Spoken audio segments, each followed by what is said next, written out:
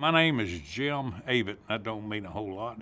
I'm from Cabarrus County. Got a farm down there, got cows and chickens and all that stuff. We've lived down there for about 40 years now.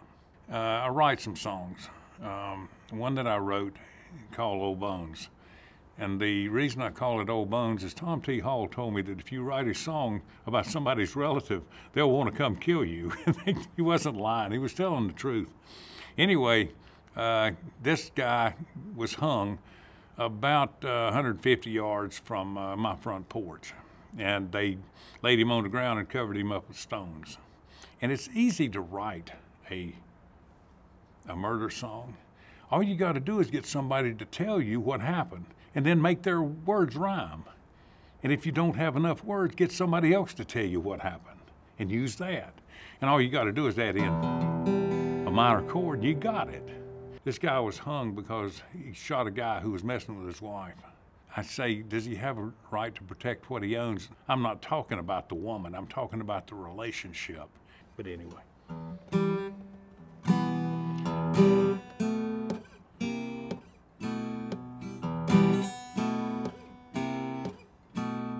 Over in the pasture where the green grass grows, there's a big pile of stones on a little pile of bones. Ain't it? Nobody knows about this, and nobody cares.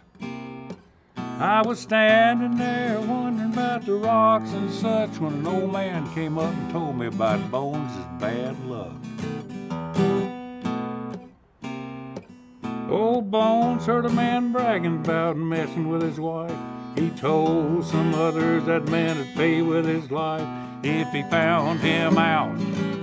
He would shoot to kill. It didn't take long, the guilty party was found. Old Bones sealed the deal, left him dead on the ground. Well, Big John Law rode up in a gang. They arrested him and said he should hang. And right here we come to a question I think ought to be heard.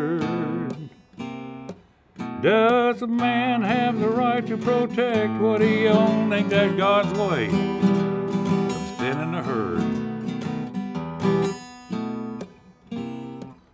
So they hung Old Bones. He said goodbye to his wife for a fit of rage. He paid with his life. Ain't it funny how we react to strife? Old Bones paid the price for what he had done. The guilty man paid for just having some fun.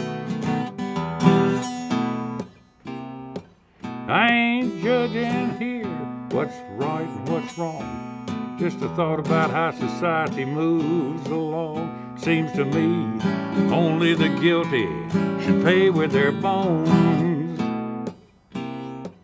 Just wondering here what's right and who's wrong, and who ought to be under all of them stones.